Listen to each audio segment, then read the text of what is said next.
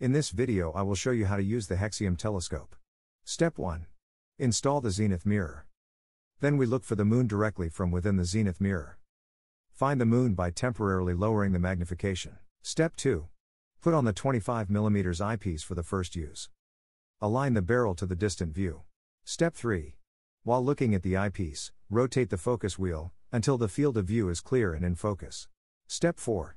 When you turn the focus knob, the scene will gradually become clear or blurred. Rotate focus knob till the field of view is clear and focused. Step 5. When you want to see the moon or planets farther away, use the 10mm eyepiece and the 3x Barlow. For more information on this telescope, click the link that is in the description section below this video. Check out the video that is on the screen right now. Don't forget to subscribe to this YouTube channel.